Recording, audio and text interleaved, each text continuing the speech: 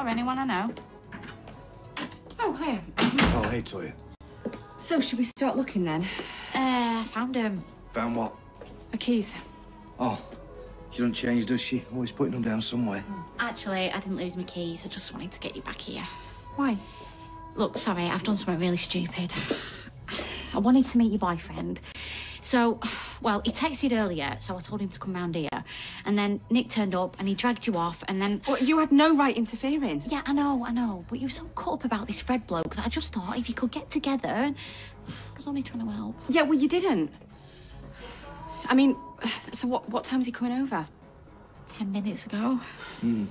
He must have had second thoughts, eh? Oh, do you mind? It's got even less to do with you than it has with her. Sorry.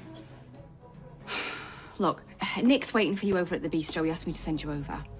Oh, right. Sorry. Oh, it's fine. I forgive you. I did say that you'd go straight over there, so... All right. Are you coming then? Yeah.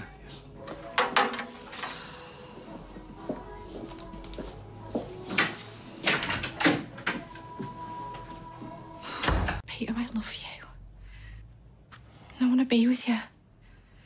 But I have wanted this so much for so long.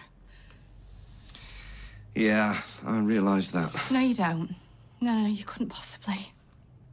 I mean, IVF, it's just, well, it's just another 3 letters to you, innit? But to me, it's been my whole world. Do you know, I go on the chat forums and one by one, the women would just drop away, you know, as they got pregnant. It's really hard to feel glad for him. Even, just seeing a woman walking down the street with a buggy or walking past a playground and hearing kids just... Well, if it wasn't for the time that I spent with you, I'm not sure I'd have got through it. Why didn't you say something? Because it was the last thing I wanted to talk about. Being with you was an escape.